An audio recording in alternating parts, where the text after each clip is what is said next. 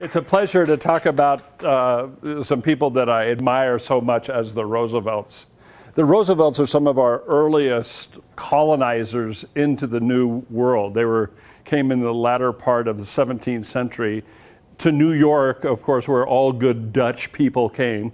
Roosevelt is definitely a Dutch term. I mean, it's a Dutch word. It means rosy field. Roosevelt, right? In fact, in South Africa, they call a meadow area a veld, right? So Roosevelt is definitely a Dutch term. So they prospered in New York, and we're going to be talking about them as a clan, because the Roosevelts were, in fact, a large clan. I want to talk about just one other member of the clan, a guy named Robert Roosevelt, and he was a bit of a rake in New York, a very wealthy man. He had a thriving law practice, and he also really liked the women of the demi-monde, i.e. prostitutes, and he would actually, when he would have a girlfriend like this, he'd always sew green gloves up to her elbow, really, really nice gloves. And so if you went around New York in certain areas, you'd see women wearing these green gloves. They're always made of a certain leather, up to here. And so it was his way of kind of marking his territory, if you will. But the Roosevelt family tended to be very moralistic, so they kind of looked at him a little bit down, but he was okay because he was so involved in community affairs, and he had a great deal of wealth from his law practice. But he also precedes Theodore Roosevelt because he was very interested in preserving New York fisheries. He was the man of preserving New York fisheries. And of course, even early on with them bringing in ships and dumping bilge, and of course they were always taking in the oyster beds, there was some real damage being done to the fisheries. And he early on in like the 1870s, you have Robert Roosevelt, who we don't even remember him, doing some really important stuff. Very under the, he's busy with his girlfriends and his law practice, but he's also very much interested in preserving New York waters, which are quite extensive if you know the layout of New York. You have all these different islands, and he really wanted to preserve the marine wildlife because he liked to fish. So he wanted to keep him going there. So it kind of ran in the family, that interest in the natural environment. So this is Robert Roosevelt, and I last saw his name when I was crossing the Brooklyn Bridge. I looked up and they had all the name of the principal donors. There it is, Robert B. Barnwell Roosevelt. And so he was also involved in the production of the Brooklyn Bridge, which was, I think, in the 1870s, maybe early 1880s. This isn't a lecture about them. So, and actually, Theodore Roosevelt thought for a little while that he was going to be a lawyer, and he practiced law with Robert Roosevelt for just a little while, and then he just decided he was going to get right into the practice of politics. Now, the time that he lives in is a very important time. It's after the Civil War. And after the Civil War, if you follow it, before the Civil War, who dominated America? The South. The South were very wealthy. They had a lock. First of all, the capital was in the South, Washington, D.C., which was a real plus for them before the Civil War, and it became a very great negative to them during the war because the forwardmost place of the North was right in the middle of Virginia, right? So what had been a good thing at one time was a bad thing later. Anyway, the South had a lot of control before the Civil War. The Civil War happened, and Sam Houston's predictions were correct. He said, you people in the South have a very passionate nature. And he said, you're going to war against the North, and you may win, but I doubt it. He says, the North move with an inexorable force, like a glacier. He says, once they get fired up, they don't stop until they get it done. He says, you're going to expend tens of thousands of people dead. He was wrong by an order of magnitude there, and a lot of treasure, and you're not going to win. What did the Texans do? They threw him out of office and went to war. But his predictions came true. So the South had a lock on a lot of the key committees because they were nominated for long periods of time. The South was the dominant part of the Union. Although a lot of stuff was going up in the north, there's train building going on up there, but we had this powerful aristocracy that wanted to expand into the Caribbean. They had this whole idea of this dusky slave empire. Now, it's important that I talk about, to just give the setup. And we know, of course, with the Civil War, that the South, with all of its dreams of grandeur in northern South America and the Caribbean and along the Mexican coast, they fail. So they're in smoldering in ruins in the South, Grant's march to the sea. And Lincoln was not aware of what he was doing in Wall Street, in terms of Wall Street. He just wanted money to buy, to get equipment to win the war. He wasn't aware that he was creating a virtual Frankenstein by pumping out, making money and stuff, and shifting all this power into the North. But they managed to set a course for putting a railroad across the nation, for dividing up the land. They really did, the North, once they were freed of the South during the Civil War, they put through a number of landmark legislations that would stand them in good stead after the war. So what we get is a major shift from the South to the North, and then with the South being in shambles, we have the North just taking off and going across the country. And furthermore, with all this excellent equipment and an army that's extraordinarily well trained, we have Sherman, William Tecumseh Sherman, go from being the lead general, crushing the South, to being the lead Indian person. So now let's turn our attentions to Roosevelt. Lincoln gets shot and is murdered by John Wilkes Booth.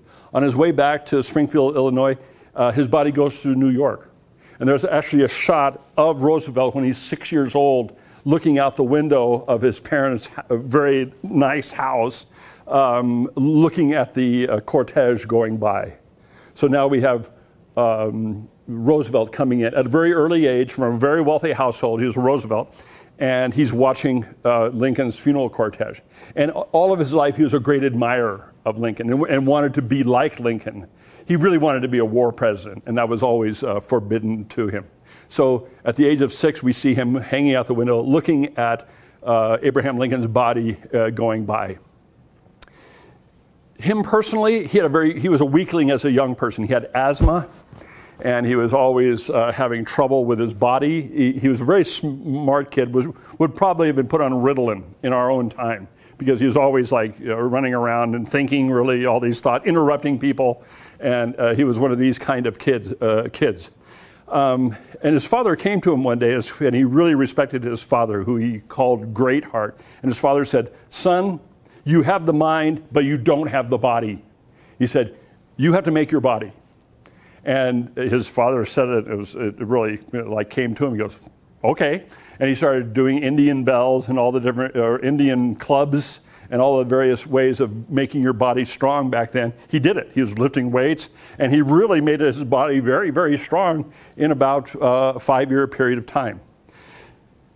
He went to Germany, learned German, went on a prolonged, leisurely upper-class trip to the Holy Land, went up the Nile River, shooting birds all the while, stuffing birds. He was always into animals, and also really, we have to state it up front, killing animals. He loved to kill animals. He had heads all over his house. His wife just got tired of all of his buffalo heads hanging every which way. But so he was raised in this post-war period where the North is dominant, and we have what he will later call malefactors of great wealth coming into power. What are they coming into power doing? Making railroads, getting into steel. This is the era of J.P. Morgan. J.P. Morgan made his early fortune in the Civil War by various ways, selling weaponry, and he made his fortune. So who's J.P. Morgan? He's one of the great financial people on Wall Street. Who else? Carnegie is making steel for rails. They're making infrastructure. And so this is the first major source of wealth in America, is them pushing through that railroad, the Union Pacific Railroad. And we look at the date of it. What is the date that they drive the stake at Promontory Point? Anyone? Yes? 1869. 1869. 4 years after the Civil War, they drive the stake. That's like boom, they're on it. And they're like holding out bottles of champagne and beer. Yeah, we did it. And they're killing Indians all the way across. And so during this time, The Wall Street is having it all its own way. They're making money. It's a certain part of capitalism where the capitalists can do whatever they want. They don't have to pay people anything. They only have to pay them enough to get them to come in the door. They don't have to protect them. They don't have to do anything, really.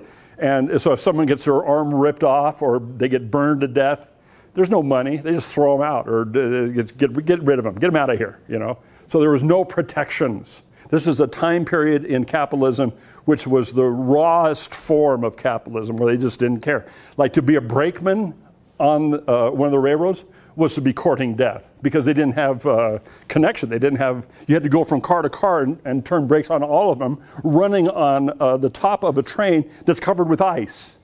Well, you know what? A good third of you are going to fall off and get your leg cut off. And so if you look at the magazines for the railroads at the time, half of the ads are for prostheses, right? And it just shows what was going on with the railroads. If you were on a railroad, you're going to probably get a prosthesis at some point from getting run over. So it was a time, it was an exhilarating time. Wow, we're building a railroad across. We're killing those damn Indians. Get those bastards out of the way. I don't think that there was any love lost except for among a very few sensitive souls that really cared about the Indians. No one, can we say it, gave a damn about the Indians, the Redskins, the wild men. They just killed them. And we treated them particularly badly. The Canadians had their way with them, and they were much more gentle. But America, there's no way, shape, or form we were gentle with the Indians. We put them off on bad reservations and let them die or not feed them very well because we had corrupt sutlers feeding them. Sutlers is a person who is supposed to bring in food for the Indians. So we're going across the country. It's really a quick way to develop a country, isn't it? How soon does it take? From 1965 to the frontier closes in 1893 or something like that, maybe a little right around there. 30 years.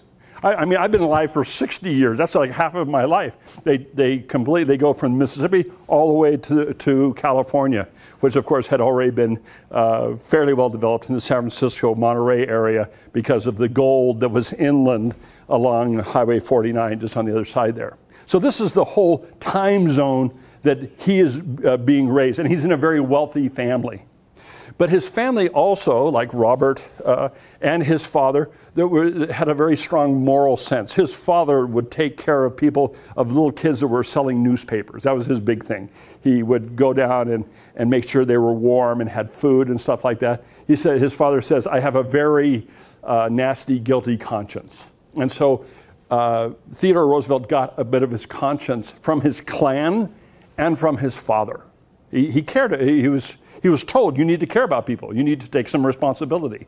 And later on, he phrased it like this. He said, I don't want to just be a wealthy person. He says, I want to be in the positions of control. Because during this period of time, government was looked at as a distinctly secondary, even tertiary level of employment. For example, Vanderbilt, the famous, first he developed boats, steamships along the East Coast, then he bought into the railroads. The great Grand Central Station was built by Vanderbilt. If you were a congressman, you had to come in through the servant's entrance, right? You were not allowed to come in through the front door. You were a servant. Oh yeah, we have a congressman coming in? Okay, come in here. This is what I want you to do. You vote this way and I'll now get out. This was how you dealt with congressmen. They were dirt. They were people you used. And that's a true story about the Vanderbilts. Here's what Vanderbilt himself said in 1872, I think, just before he died. He says, well, I got the money. I can do it, can't I? So if you have the money, you can do it, right? That was the idea. Well, Theodore Roosevelt grows up. He goes to Harvard. He's not that pleasant of a person, actually, earlier on. One time he gets in a bad argument with this woman who will become his wife, and he's coming home and he's cursing. He's armed, and a dog barks at him, and he shoots the dog. So he's not an altogether pleasant person.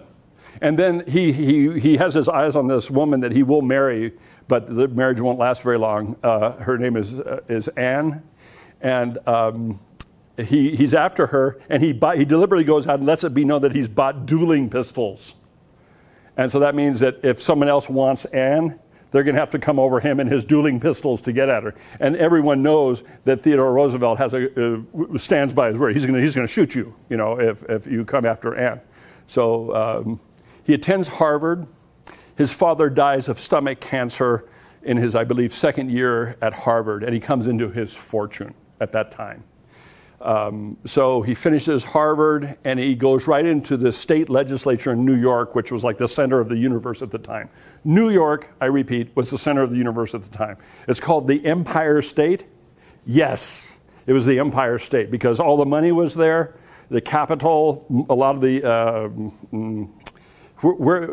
happening place was there. That's where the Erie Canal came in there. And it was close to the Pennsylvania coal works, so Pittsburgh is starting to grow. It's all happening right back there on the East Coast, right around in Roosevelt land. And so, but he's wealthy. He's not really worried about this. He wants to get into a position of political power. And everyone else is talking to him, why do you want to get into political power? He goes, because I want to be powerful. I want to control the destiny of this country. I want to do that. And he starts, very early, he starts talking about malefactors of great wealth. Do we have malefactors of great wealth now? Yeah, I think if we look around under a few old carpets, we might kick out a few. Yeah? Malefactors of great wealth is a term he came up with. He says, we need to take the power away from them. They shouldn't have power. And that was his driving, what he wanted to do. Anyway, he and his dueling pistols, he married Anne. I forget her name. I think her last name was Lee. And married her and was madly in love with her for a couple of years. She got pregnant, delivered a child, and her name was Alice. Alice, ultimately, her last name would be Longworth. And his wife, Anne, dies of Bright's disease, which is a disease of childbirth. It's a childbed disease.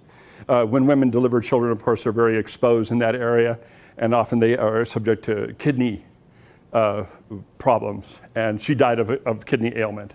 She just backed up, couldn't clean it, and died.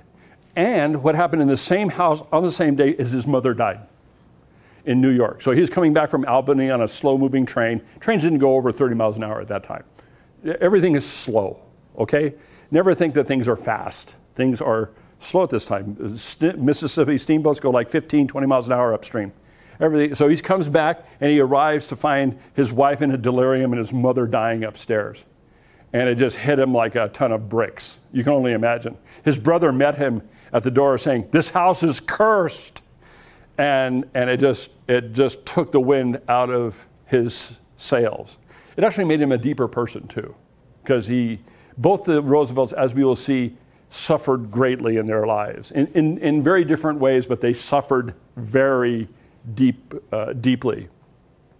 So what did he do to get over his depression? Is he went out west and wanted to become a cattle baron, and he had his family money, so he went out there and became a cattle baron out in what we call the Badlands.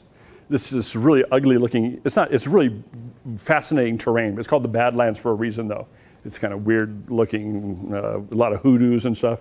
And he ran cattle out there for a while. And he said it made him as a politician because he learned how to deal with normal men. But you have to get the idea of this guy dressed in buckskin with his Winchester that's been engraved by Tiffany. So he's quite the guy out there on his horse. And one of the famous phrases is he says, "Hasten thee forward there." To a bunch of cowpokes out there, "Hasten forward there," and they're going, "Who are you?" But he was tough. He was a boxer at Harvard, and he went into a bar, and he had his glasses on because he was I think he was very myopic, and he had his glasses on, and some guy was at the bar drunk, says, "Oh, look at Four Eyes here. Four Eyes, you're going to buy me a drink."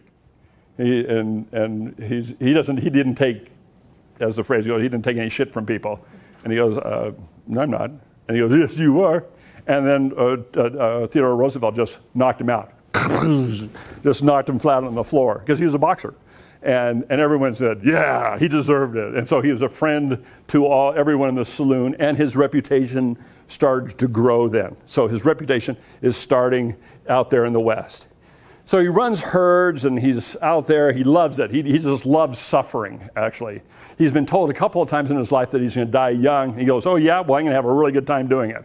He says, you need to go home and go to sleep and take real good care of yourself. He says, no, I'm not. I'm going to live like he says, I'm just going to live my life until I die. And he lived, as he himself said, a life that 8 people, it would take 8 people to live. And he's pretty accurate about that. I mean, he was always moving. He read 20,000 books, had all these languages, he wrote 20 books. You know, I mean, the guy was all over the place, being busy. So he invested in a herd, but he invested at a very bad time. What happened? What was that weather system that just came down last week from Canada?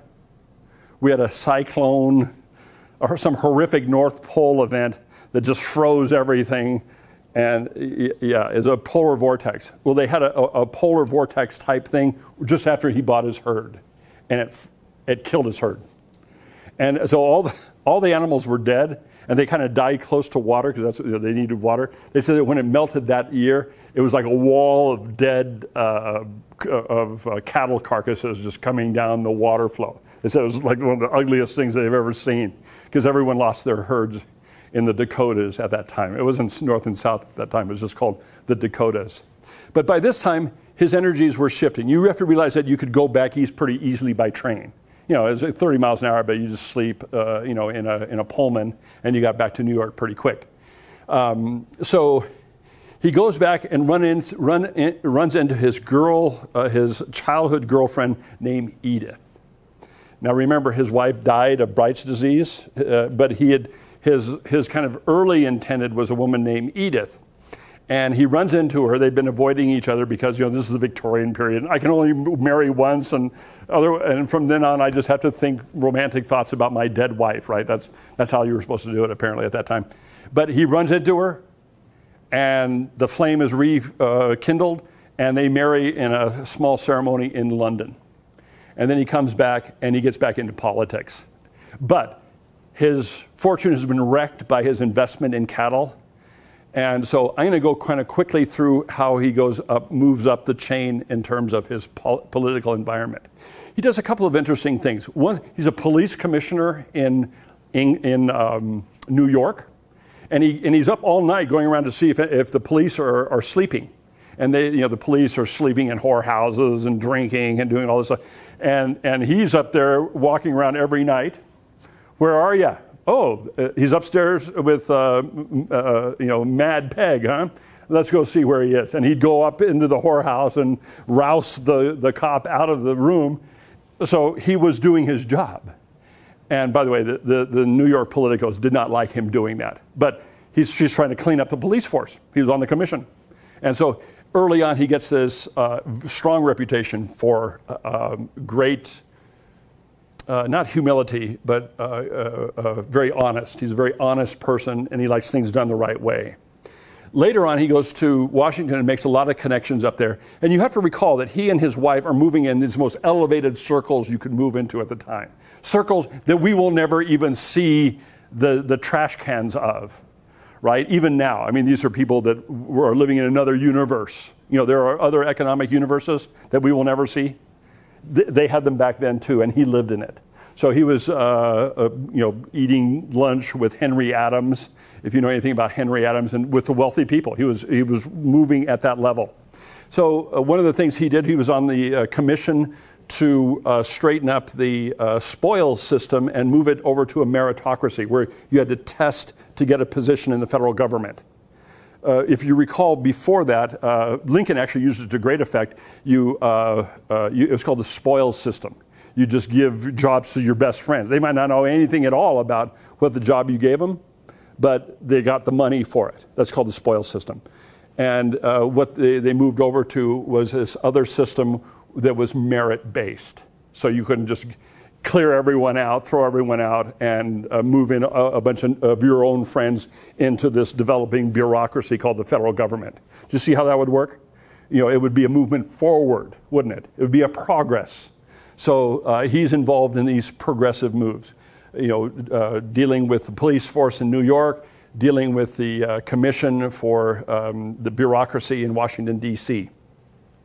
Well, he gets his main chance, and this is when he really takes off like a rocket, when he becomes the deputy or the assistant secretary of the Navy.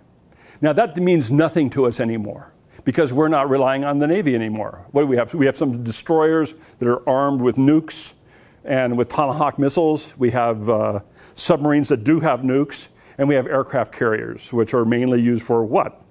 Aircraft, right? Well, this was the time when they had these big battleships, and so that's how you control the high seas. The British had the most, but we had a few, and he was very much interested. One of his earliest books was written about the Navy, the naval war on the Erie, on Lake Erie. So he got his position there, and something came up that was really big. A big thing came up, and this is the era of the yellow press. The Maine, one of our big battleships, is parked in Cuba, and it blows up. National Geographic has since gone back and done a magisterial look at the situation, and they've determined that it was bad coal, badly put in to their coal storage area. The Spanish did not have any torpedoes, any floating bombs, but that's what they said in the newspapers at the time. And that's what, so it was full on. The Spanish blow up the Maine. It was a lie. Has that stopped us very much from going to war? Lies? Let's see. Gulf of Tonkin resolution. Let's see. Weapons of mass destruction. Where were they? They just didn't know. They didn't say open sesame, or these doors would have opened and they would have been able to find them. Mexico. Pardon me? The Mexican War. The Mexican War. I forget what devious things they must have been doing. But the point is that the big lie, everyone gets into it. Yeah, those damn Spanish, we need to go get them. And so his boss was the Secretary of Naval Affairs, was an elderly gentleman who was always off taking the waters in Saratoga or whatever. So he was often gone. And who would take his place? Roosevelt. Roosevelt ordered Admiral Dewey to coal up his fleet and be ready to attack the Philippines. And he was the one that actually sent the telegram for to start moving ahead. So in a sense, he, who wanted a war more than anything else, started the Spanish-American War, which, as they called it, was a splendid little war. Didn't last very long. We kicked their ass really quickly, and we were through with it. Tolstoy has a really good way of describing the Spanish-American War. He said, think of a very powerful young pugilist in his 20s, at the height of his powers, and then think that he is in the ring with an 89-year-old gentleman, very high, very dignified with a sense of honor, and the young man keeps hitting him, saying, you want to fight? You're going to fight, aren't you? We're going to fight. And the guy is dignified, and he just can't take this, hits on his honor and says, yes, I will fight. And so the pugilist says, just, and he does a high arc out of the ring. That's what Tolstoy said the Spanish-American War was. So, was it legitimate? The Maine was not sunk by the perfidious Spanish, and the Americans forced it. So, but it made him a hero. What did he do? He quit his job, and even though his wife was sick nearly unto death, he formed a very famous militia group, I guess you'd call them, called the Rough Riders. And he enters American history in a big way. Who are the Rough Riders? They're polo players from Harvard. They're Indians. They're people from the Dakotas that he rode a horse with. There's this motley crew. And by now he's very well aware of the power of the press. So he has one of the finest pressmen along with him as he goes to Cuba. And he makes it so that his boat is the first that lands on Cuba. He pulls all of his strings in order so he can be first to attack in Cuba. So he's right there. And he lands, and he has what he calls his crowded hour, charging up San Juan Hill. It's not San Juan Hill, it's Kettle Hill. Who cares? But anyway, he charges up the hill, the Spanish have really good guns. They have German Mausers, and a lot of people get killed. But he doesn't get killed, although he nearly gets killed. He kills a number of people with his pistol, and he is the hero of the hour. And he comes home and he writes a book could be called "I Am the Hero of the Hour," and it sells. And all of a sudden, this guy who had been the assistant secretary of the Navy and just some guy who was into the various commissions and just kind of a background guy, although he was known, becomes a hero, a national hero. He's the main name. When you think Spanish-American War, you think of Admiral Dewey, or Commodore Dewey, I think, and you think of Roosevelt. He comes back, and in New York, they're having a hell of a problem with corruption. And so they reluctantly run him for governor, and he wins. They would never have run him for governor, but they had been caught with their pants way down and their hands way in the till, and they said, we want to keep power. Let's run Roosevelt, and he won. Well, he immediately starts doing what? Reform. He starts reforming things. He doesn't do what Boss Platt tells him to do. So who's president around this time? It's a fellow who had fought at Antietam, a very dignified gentleman who did not want to roil the waters at all.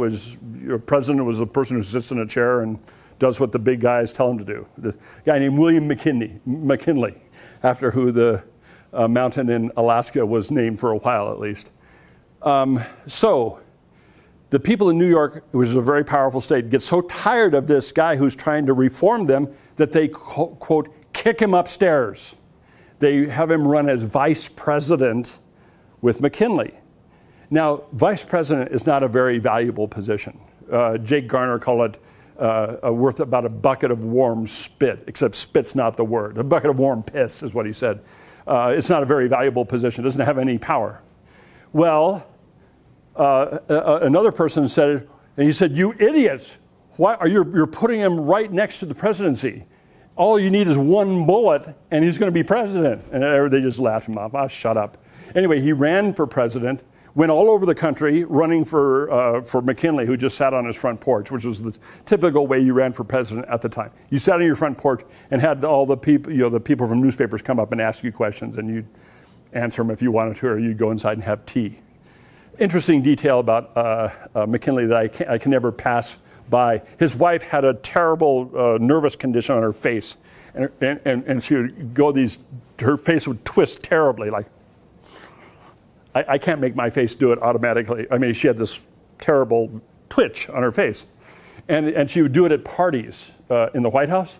All of a sudden, her face would spaz out, and he'd look at her doing it, and he'd just put out a handkerchief and just put it over her face, and then return to talk. It was a very polite thing to do, and his wife's over there, Anyway, so Teddy Roosevelt, Mr. Energy himself, goes all over the country running for McKinley, and McKinley wins. Great. McKinley's in, and now Teddy Roosevelt gets to look forward to, 4 years of being vice president? Oh, boy. Well, you don't stand in the way of a man of destiny, and he is a man of destiny. So about 6 months later, I forget when they inaugurated. They may have shifted it to January like it is now. It may have been later, like April. It was still March. It was still March, yeah. So we have McKinley going to Buffalo to one of these great expositions that were so popular, all the way up through, like Seattle had a big, these world fairs. They were real big at the time. And it was it's like having the Olympics now. It's a reason for a town to gussy itself up, spend some money, and have a bunch of people come in, right? So Buffalo was doing that. And McKinley went there and was, as the phrase goes, was shot by an anarchist. And so it was a gut shot, boom, right, in his big old gut, like mine here. And so he got shot in his gut. And gut shots are very difficult to predict. You don't know how they're going to work out. There's no antibiotics. Anyway, he was shot. I think they even got the bullet out, and he was looking good. And so he goes up to the mountains to go on a hike with his family. And he's up there. They hike a mountain, and then he's coming down, and he sees a really tired messenger getting off his horse and walking up to the place where he and his family are staying. And he goes, holy smoke, because he knows what it means. They wouldn't send a guy, 30 miles into the backcountry by mule for no reason at all. He realizes that McKinley is either dead or dying, and he was in the process of that. He was dead, I think, by that time. So they hitch up the horses, and it's a madcap scheme. They have a buckboard with 4 mighty horses, and they just haul down this dirt road all the way to the train, take the train to Buffalo, and by that time, McKinley is dead, and the whole town is draped in black crepe. So, what has happened? A person who would never have gotten close to the presidency is president. And he's going to make it his own. And he proceeds to do so. And the newspapers love him because he has like 6 kids, and he has Alice and 5 kids by Edith. And they have ponies in the White House. It's like a walking circus. And so the newspapers love it because there's always something going on. They're always doing something, playing around, doing. And he's the biggest kid of them all. He'll get up on top of his desk and gesture and stuff. My favorite description is he would have an informal discussion with reporters in the morning while he's being shaved, which is kind of a delicate thing to do, right? And they said he would use dental percussion. He goes, "Yes, we did it." And they put comment, dental percussion. And I was trying to figure that out. And the guy's trying to shave him, and this guy's, he's making all this noise, and then he'd get up and almost get his throat cut, and then he'd sit back down, dental percussion, and then he'd go on. So we have this live wire of a president who is yet very intelligent, written all these books, and he's very much into nature, and so all his values are going to come up, and things are going to change mightily in the course of his 7 years plus as president, right? I mean, he comes in, 6 months or 5 months or whatever it is after the election, after the inauguration. He could have possibly stayed in for yet another term, but, well, we'll get to that later. He says, when he wins his second term, he says, "I will not run again," which was the stupidest thing he could have done. He himself said that. He said, "I should never have said that." So he was only in for 7 years. He would leave it to his nephew or his cousin, his distant cousin, FDR, to push the limits on how long a president can stay in office. So he's in office. What are some of the things he does? You know some of them. He starts the national park system. He looks at the Grand Canyon where they want to drill and make mines and stuff. He says, "Nature has made it. Humans can't improve it. We're putting it aside." Said the same thing about Yosemite. He just went around starting the national park system. And with a fellow named Gifford Pinchot, he starts the national forest system, which is a secondary thing. So he's very much interested in the natural world and saving and making a park system. And you'll notice that there's very few park systems on the East Coast. And there's a very good reason for that, because it was all bought. Obviously Niagara Falls would have been a national park, but it had already been purchased. All the main places were bought. So everything was privatized on the East Coast. Go to any of the national parks on the East Coast and they're dinky. Like Acadia, I mean, that belonged to the Roosevelts. It was just some carriage trails up in Maine. I mean, there's nothing to it. But it's when you get out west with all that space, that's where you start getting to some really major national parks. And then it's up in Alaska where you get the big mamas, like Mount St. Elias and those. I mean, you may not have gone up to Alaska, but you need planes to get out to those ones, and they're just huge, like million-acre places. So he starts that. That's an impressive thing. How many of you like the national park system? Yeah, pretty cool, I mean, and the Rangers were, that was a whole development. What makes a Ranger? That was Gifford Pinchot, who was a very good friend with Theodore Roosevelt. Okay, a story. Gifford Pinchot first meets Roosevelt when he's governor in New York, and he's putting aside land in New York. And the first thing that Theodore Roosevelt does with Gifford Pinchot, he says, "Oh, so you're a Harvard man. Do you wrestle?" And he goes, "Well, yes, I wrestle, and I even box." He goes, "Well, let's wrestle." And so Theodore Roosevelt takes off his clothes, and he wrestles with Pinchot. Right? Pinchot's this real tall guy, and of course, Theodore Roosevelt's real stocky. And he wrestles him to the ground and pins him. Okay, so he went up, and then he goes, "Now let's box." And Gifford Pinchot had a lot better range, so he knocked him out. He knocked Theodore Roosevelt out in his own office, punching him. So this is the kind of guy Theodore Roosevelt is. And, of course, the newspapers get a hold of that, and they just love it. Governor wrestling with Gifford Pinchot, who's another millionaire from a very wealthy family. So just a wonderful character. You can't read his biographies without, I don't know, either hating him or loving him. I think he's a fascinating person. So what else did he do?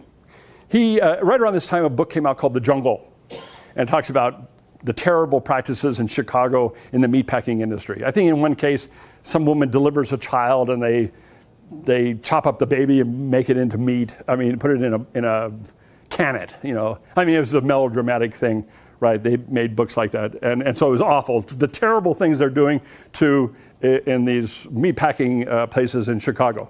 So what does he do? He starts the DEA, the Department, no, not the DEA, the FDA, thank you, the FDA, the Food and Drug Administration. Why? To have inspectors going around to make sure they're not like putting crap in these cans that they're selling to you. If you look at anything, if I pick up this Frappuccino over here, it has a list of everything that's in there. And there's going to be an inspector coming around every 2 years, and he's going to randomly take one of those things and test it. That's pretty good. We know what we're getting. Before that, they could pee in it and hand it out to you, and no one would know the better. No, it's really true. So, and then the drug situation. The only drug there was morphine, and they basically any drug you got was some variation on a theme in morphine up until like 1890s when they first developed. Bayer first put out aspirin. So obviously these industries, the food and drug areas, needed needed control. What else did he do? He won the Nobel Prize for officiating over the end of the Russo-Japanese War. What else did he do? He was a trust buster. He broke up these monopolies that were controlling the economic activities of our country.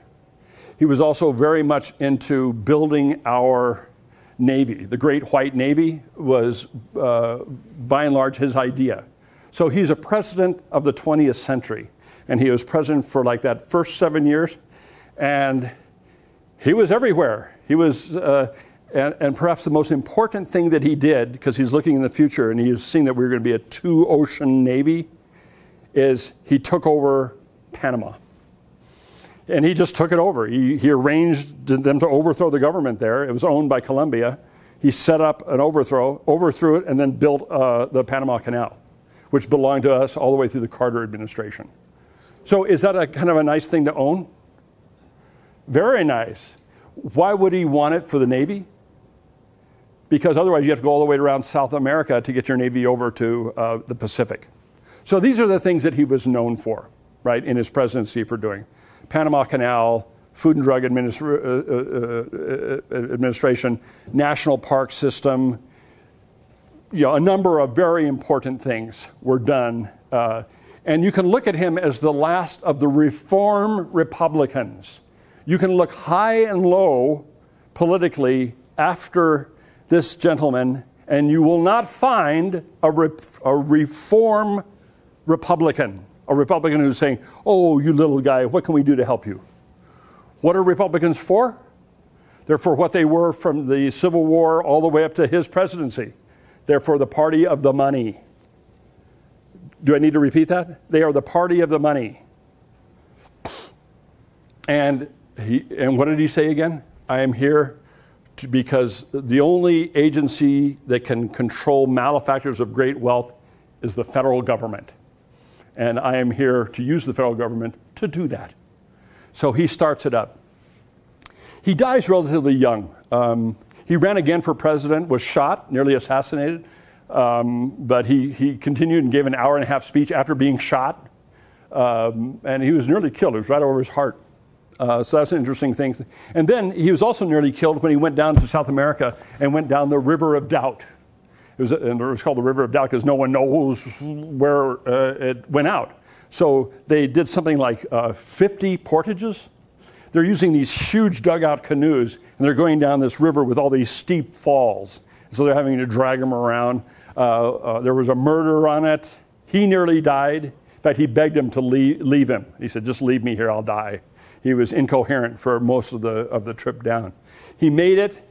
He was with his son, and he knew that they would send a big expedition out to get his body. And he said, we're going to get him out. And they did. He always brought with him, by the way, he always brought a kit with him that was always on his person that he says, to preserve me from a sordid death, I always keep morphine and a syringe and 2 large vials in order to kill myself if I am caught out in the middle of the jungle and I need to off myself. That he did that. Well, he didn't do that. I mean, he managed to get around doing that. So he came back. He kind of staggered back from that adventure. He was never quite the same after that. I think he got malaria in Cuba during the Spanish-American War, and I really think he got some nasty jungle virus during going down the River of Doubt, which is now called the Rio Teodoro after him. Theodore, right? So he dies directly after World War II. If he would have taken better care of himself, he probably would have run for president in 1920. But instead, Warren Harding won because Theodore died. So he lived to be 60. And he had a very unique life packed with incident. I haven't even talked about all the things he's done, all the books he's written, all the speeches he gave, how busy he was. Just an incredible person. Always was running to wherever he was going. And he had a total of 6 kids. Okay, one of the things that happened when he was in the White House was he married Franklin Delano Roosevelt to his niece, Eleanor Roosevelt. It's good to keep the name in the family, he said. So Eleanor Roosevelt was the daughter of his brother who was a black sheep. He was taking way too much morphine and drinking, and he ultimately jumped out of a window and killed himself, and that was the best thing that happened to him. But anyway, his daughter was kept, and it was Theodore's favorite niece. So that happened in the White House. FDR is married to Eleanor Roosevelt. And let me just show you a picture, just briefly. I hope I'm not running too far over time. What are we going to here? 1:45. Okay, yeah, I'll try to speed it up a little bit. Okay, so here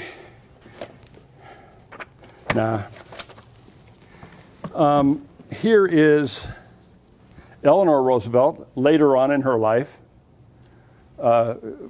in the offices of Knopf, the publisher. She was a power in her own right. She was from the tribe, and she was one of the key founders of the UN. She was a woman to be reckoned with. And one of the things you had going on during the Clinton administration is that they were worried that Hillary Clinton would become like Eleanor, would become a political force in her own right. No, it was often brought up. We don't want another Hillary or another Eleanor here, because Hillary had her own ideas, right? And wanted to be in a position of power. Anyway, that's Eleanor. And I'm going to put this here. We're going to be looking at this guy. Let me zoom it, and then I'll talk about it. So this is FDR. FDR is from the other part of the family. There's, for the sake of ease, we can look at there's 2 branches of the Roosevelt family. There's the branch that's out on Long Island, the Sagamore Hill Roosevelts, and then there's the one up the Hudson River Roosevelts, and that's where he's from.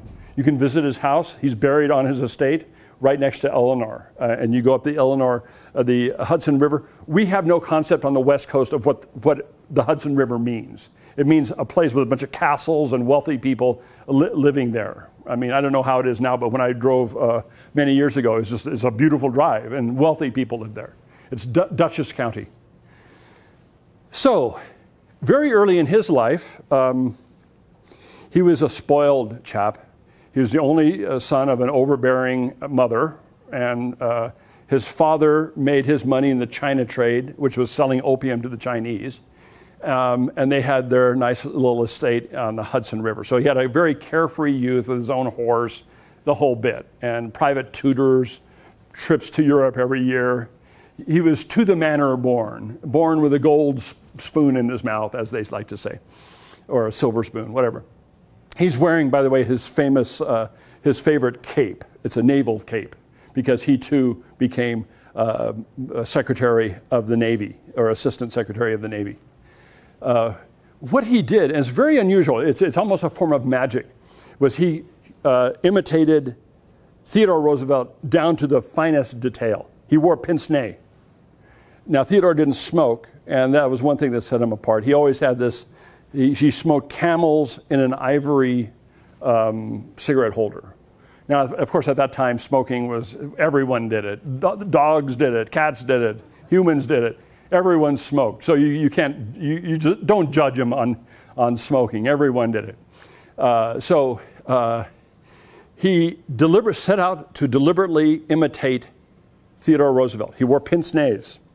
As a pinch nose, it's a form of glasses that are not held by your ears, right? They're just held on your nose, like this. They work pretty well, actually. I have a pince-nez that I use at home. So a pince-nez, why? Because Theodore had one. And he had 6 kids by Eleanor. Why? Because Theodore had 6 kids. So he was imitating him down to detail. And he got into the New York legislature, just like Theodore did, got to be Assistant Secretary of the Navy, just like Theodore did. And their suffering is where they go their separate ways. His great suffering happened, oddly, when he turned 39. He was on a really good kind of a rocket ship to power, very arrogant person, very athletic, and he got polio. By the way, it's the reason why we have FDR on the dime. If you recall, you probably don't recall, there used to be this thing called March of Dimes. And so it all harmonized. They changed the dime to fit because you had the March of Dimes, and you wanted him to be on the dime because he had polio, right? So it all went together. It was a whole thing that went on when people were fighting polio. That's back in the 50s. They ultimately overcame it. What was he responsible for? I'll just confine myself to what has come down to us that is very important to us as citizens in our country. He regulated a lot of stuff, and a lot of the regulations that they pulled back have come around to bite us really hard. Like the whole reason we had that housing crisis was because regulations that his people put in were taken off, right? So he's back in what happens is in 1929, at the beginning of Herbert Hoover's presidency, is the beginning of the Great Depression. It's a suffering for like 3 years for Herbert Hoover, for sure. And then in comes him with his New Deal. Oh, by the way, he borrowed that from Theodore Roosevelt, too. Theodore Roosevelt had the square deal. And he took that idea, tweaked it, and came out with the New Deal. So the New Deal was what? Was government intervening on a large scale to put people back to work. And this was not American. It just wasn't American. You're having people, wait a minute, you're having the government involved with hiring people? No, you can't do that. That's wrong. That's just wrong. The economy should be separate from the state. He says, nope, we got to get people back to work. So he had people put back to work with the Civilian Conservation Corps. There's bridges all over the place in this area that were built by the Civilian Conservation Corps. There were murals made. There were roads made, schools built, airports built from this program, from the state intervening in the economy. So it wasn't such a bad idea, although it never did get America all the way out of the Depression. America kind of remained in a well-employed depression all the way up until the specter of war arose in the latter part of the 30s and the rise of Adolf Hitler, who, by the way, came into power the exact same year that FDR did. And I think that's an important thing to remember that, I mean, I love the guy, but he's as close as we have come to a dictator. And I say that positively. Sometimes you need a dictator. You need someone to come in and say, we're going to do it this way. And that was very atypical in the American circumstance. Presidents were pretty low-key. And he wasn't low-key. He was like saying, we're going to do this. He was, in a sense, a dictator. But think about it, he was also a cripple. He had polio. He never did get over that. He was in a wheelchair or always walking along. He could never walk. He was always a cripple. But he was nominated and inaugurated as president 4 times. That's unheard of. That's the only one time in American history that that's happened, and it happened with him. Why? Because of the unusual times that it took place in. 2 of the terms were involved with the happening of the Great Depression, trying to get people out of the Great Depression. And he was the very voice and view of optimism and good humor. People loved him. There were people that were alive when he died that had never known anyone else but him as a president, right? So you have to really, I have to honor this person for what he did for the American people to keep them out of kind of going communist. I mean, there was riots in the streets going on. It was, as he himself said to the capitalists, he says, "Don't those sons of bitches know I'm trying to save them?" Because he was trying to save the system. So what I have used him for, what I intend to use what he gave me, was the 2 big ones that are for us, besides him adding to the national park system, doing a whole bunch of stuff with our park system, and so many other things. What he did for me personally, selfishly, was unemployment insurance. I was thrown out of a job in California for no reason of my own. They just they changed some. The Jarvis-Gans Act passed, and that means that the counties couldn't tax anymore, and I was just thrown out of a job within 1 week. And if I didn't have that unemployment, I would have been out. I would have been on the street or living with my parents. So what did I get? I got 4 or 5 months of unemployment so I could find another job, which I did in 4 months, right? And I was looking around for work. Do you see how valuable that is? And do you see also how it kept us from going into a recession with this whole housing debacle that happened in 2008? We would have been in a full-blown depression if it hadn't been for the things that FDR did. The other thing that he did, which you may not think it's that important, but he put in Social Security. That's your money. It's not like they're giving it to you out of some goodness of their heart. They don't have good hearts. Congress, do you expect a bunch of millionaires to really care about what your future is? Think about it a little bit. I mean, they would worry about you around election time, but, Anyway, he got Social Security through. Now, for me, that's around $1,300 a month. So I better have some other source of income or be prepared to move to Thailand or something in order to live on $1,300 a month, right? That won't even pay for a 2-bedroom apartment in Reno, will it? But it's something. It's not nothing. Then he did something that called TMCC into existence, and that's called the, the GI Bill. All the GIs could go to school. Well, geez, there weren't that many schools. So they had to build schools. They had, the only school in Nevada was UNR. That's it. And it was small. It was just the quadrangle. Look at it now. It's this monster over there, right? And a place like this is for people who can't afford to go to a fancy place like UNR or Yale or something. No, him giving people 4 years worth of money to go to school, everyone who's in the military could go to school with that kind of money, caused places like TMCC to come into existence and caused the CSU system in California to come into existence with its 30 different branches, and also the various branches of the UC system over there. I mean, California is laden with colleges, is it not? And I'm talking about the public ones. So that happened because of what? Because of stuff that he passed. And he convinced America to go to war against Adolf Hitler. He secretly backed Winston when America did not want to go to war. He was sending destroyers over there going, oh yeah, I'm not doing that. Sending them over. And he was just blowing smoke at the American people while supporting Winston Churchill. He had a back channel going really strong. And he was praying for something to happen. And ultimately what happened was he cut off the oil to Japan, and Japan got 85 to 90% of its oil from America, and he cut it off in August or July.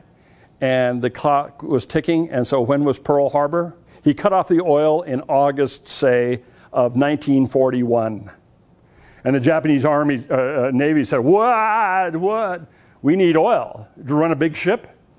And so the clock's ticking, and what happens on December 6th, 1941, like 4 months later?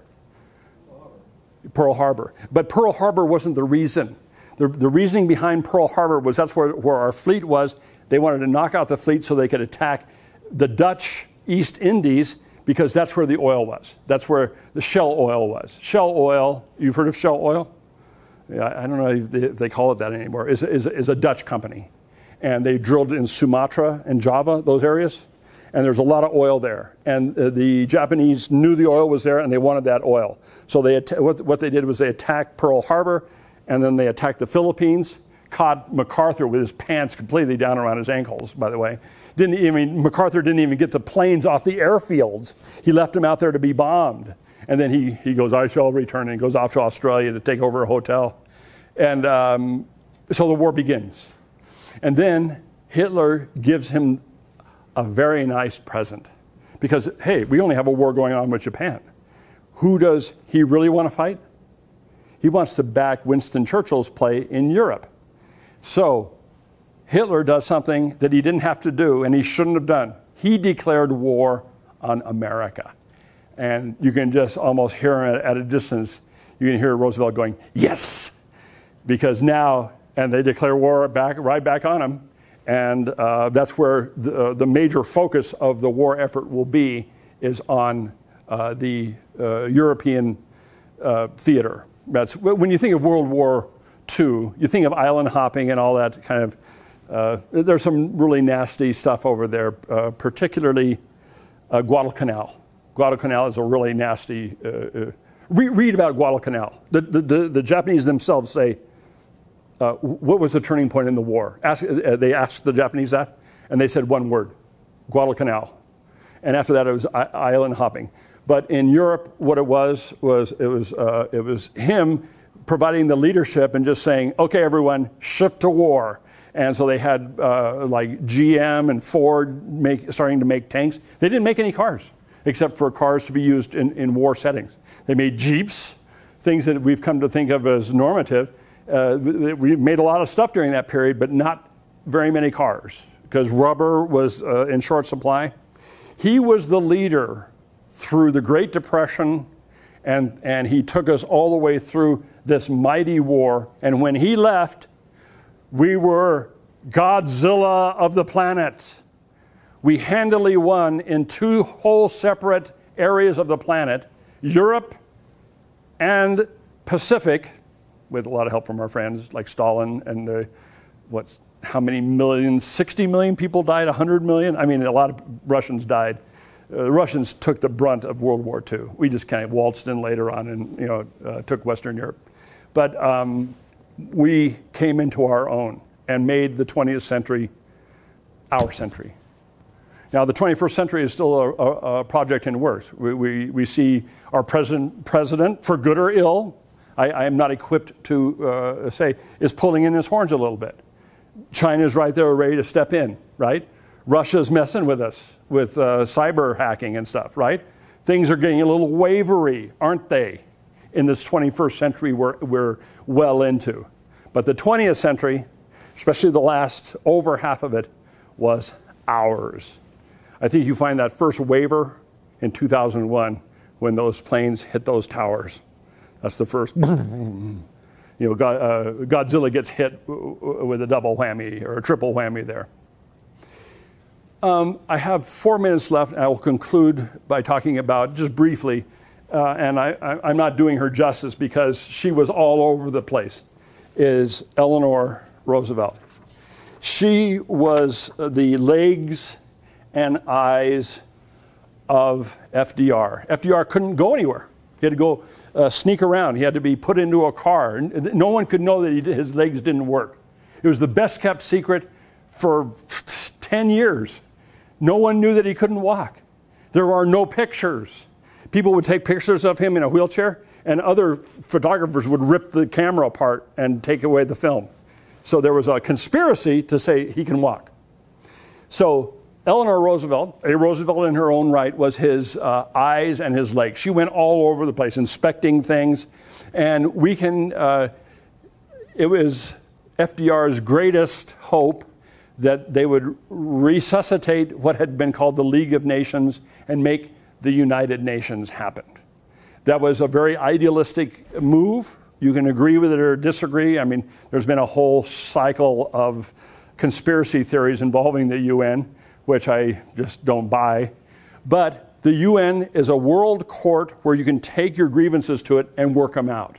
And they've been also have worked on saving cultural sites all over the world, saving lives. The UN, and by the way, where is the UN located? Is it in Geneva? Is it in The Hague? Is it in Brazil? Where is it? It's an ugly looking building right along where? New York. Right next to the First Avenue. Yeah. First Avenue, 42nd Street. Yeah, so whose pocket is it in? I ask you that. It's in our pocket. Right? They have to come over to New York. That's our economic center to do anything at the UN. Is that impressive? Does that give us something? Yeah.